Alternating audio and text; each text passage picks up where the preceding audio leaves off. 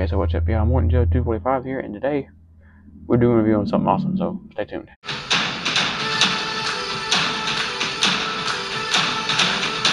Okay, so I just got this in the mail today, and I couldn't wait to review it. So, this is the Funskool Zartan from India, which was available in 2001, long after G.I. Joe ended here in the U.S.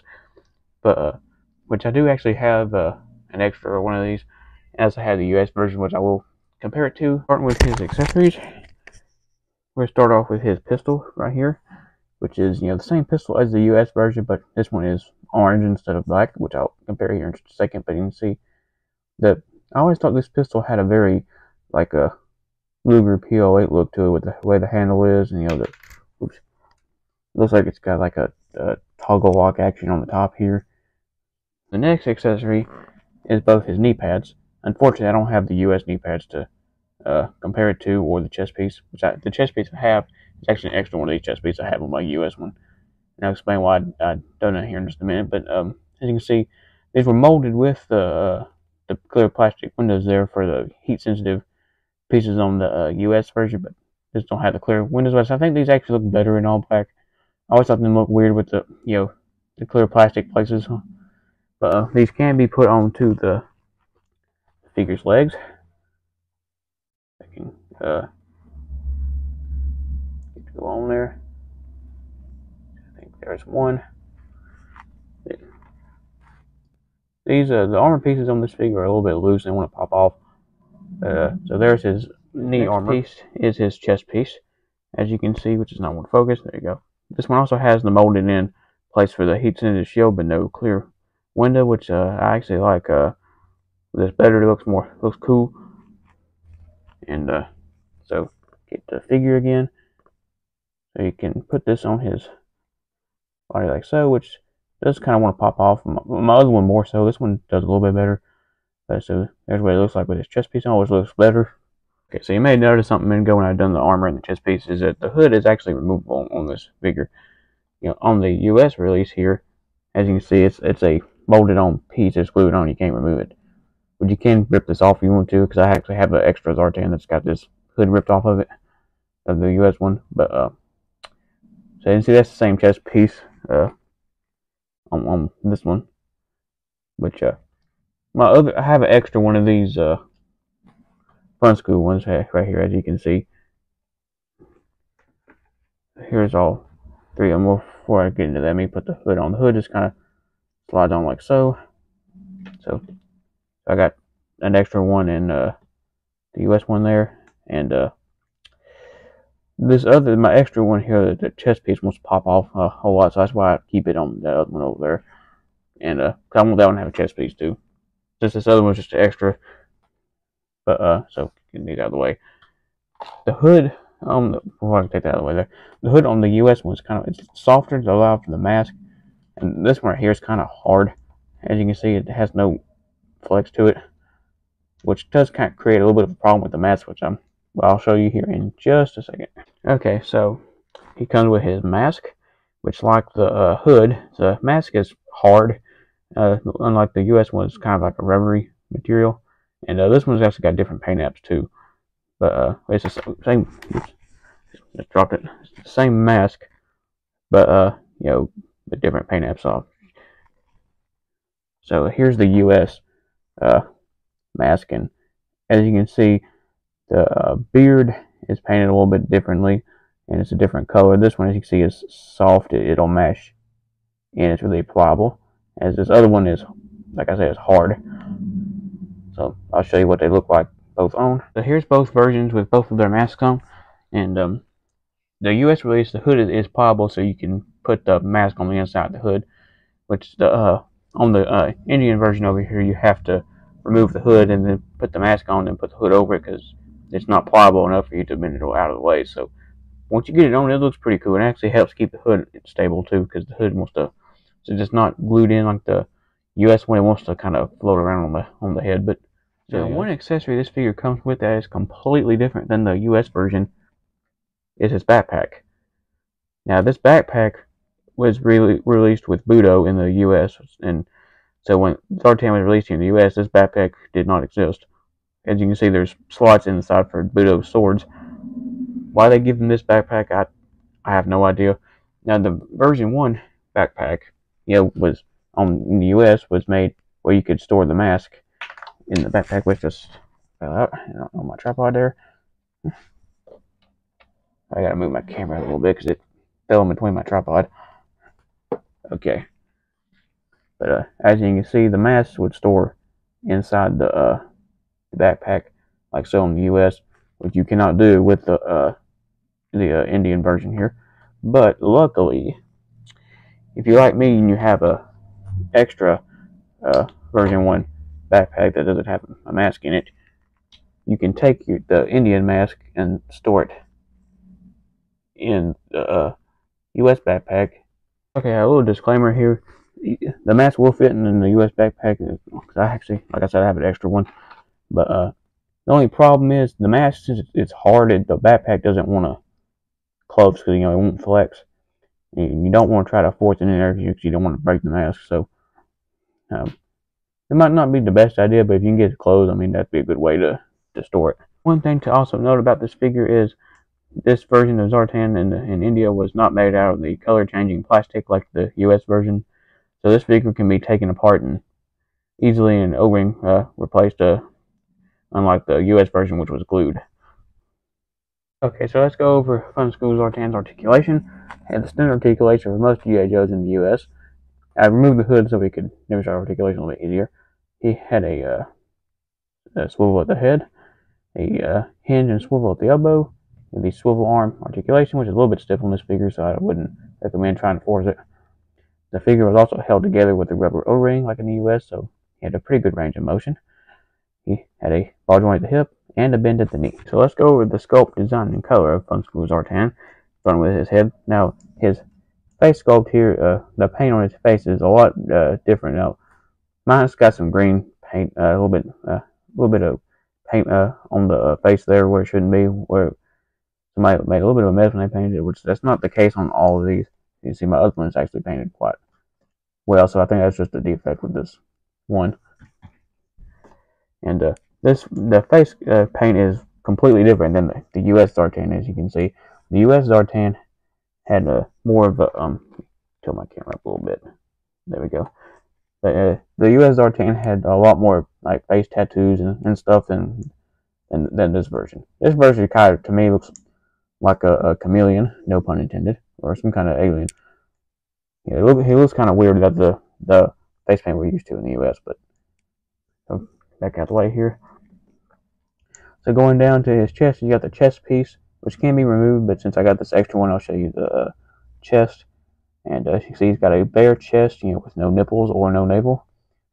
Which I guess if you got the armor piece on, that wouldn't matter, but still looks kind of odd. But going around to his back, as you can see, he's got the armor on the back, but Funskool didn't paint the borders of his armor, so he's got weird flesh tones, which looks kind of weird. On the on the US release, all those borders are painted, so it looks a little more natural. But going down to his waist, he has a gold belt buckle and some kind of gold thing on his side there, which I don't know what that is. That's on the US release, as you can see. There we go. It's on the US release, but it's not. It's painted black, which I never noticed that there until I got the Funskool one, believe it or not. But so I'm not sure what that is. Kind of looks like one of the old military compasses, but as you can see, this one doesn't have any text on his rear end there, which the US version does. It says made in Hong Kong, where this one doesn't have anything on there. Going down to his legs, he does have some text in his legs there, which is 1984 Hasbro, which these Hasbro sent the molds over to India, so they could use these. Going down, he's got his knee pads, which have the holes for there on this other one, as you can see when you take them out. You see going down to his legs, the boots are painted a lot differently than the ones on the US version. Take them off the stand over here so I can show you. Here's the US version. Mine's got a little bit of paint wear, but you see on the US figure they're all painted completely black, as on the Funskool one here they're got brown inside the black there, which this part should have been black. That looks a little bit weird, but see the knife is unpainted on the US version, which on the Funskool one it's actually got a gold handle, which that's actually pretty cool. And it's also got silver bits on the boots there, which the US version does not have. Okay, so I do have the full card back for this figure, which I actually did not open this when I got it. It was still, the bubble was still attached to the card when I ordered it, but when it came in today, the bubble had actually fallen off the card because it was one of them big plastic clamshells, and the bubble was laying down in the bottom of the clamshell, which actually did work in my favor because you can see it tore very little, so the card's still in actually really good shape. Now, I do have the plastic bubble right here, as you can see. It's kind of thin plastic, as you can see. It bends very easily. Now, the card is made out of a different material than the zoom out a little bit, than the US version. See, it bends and it's kind of thin. Now, the US Zartan didn't come on the card, but I do have the full card back for the eel, and you see it's a lot thicker and it's made out of a different kind of material than this Funskool one. As you can see, there's some stuff down at the bottom there, you know, and so here's also some figures that were also available over there, and which they used a lot of the same molds, but some of them were different. That was the version 2 of the eels that they used. And Lifeline, they painted them completely different, but they used the Tiger Force artwork because they kind of painted them that way. But see, there's they used version 4 of Cobra Commander right there, as you can see, which I do not have. There's Desert Scorpion, the second version of Deep Six, Roadblock, a lot of different ones here. Some of these I ain't never heard of before. I count down. There's Big Boa. I've heard of him. Dial Tone, which I've never seen Dial Tone look that way, so I think they maybe use a different figure for Dial Tone. Sci-Fi looks kind of strange. Mercer, which I think Mercer was originally a Stars Marauders figure, I think. Or Stars Renegades. I'm sorry, the Marauders were different. But here we go. As you can see, the file card has the same text and stuff as the US version here. Which I got to compare. Which the file card's shaped completely different, and you can see it's got the same text as this part right here. And but this one doesn't include the psychological profile, which when I do a review on the standard release, US release of Zartan, I'll read all this and go all through it. But so still, pretty cool. Now, one thing I did notice is this artwork was actually artwork that was used pre the chameleon. Zartan before he came with the chameleon, I guess. Because he doesn't have the armor, and so I'll show you a picture of that. As you can see, it is a little bit different. The mask is shaped a little bit different. The hood comes up more to a point right there. It's got the orange pistol.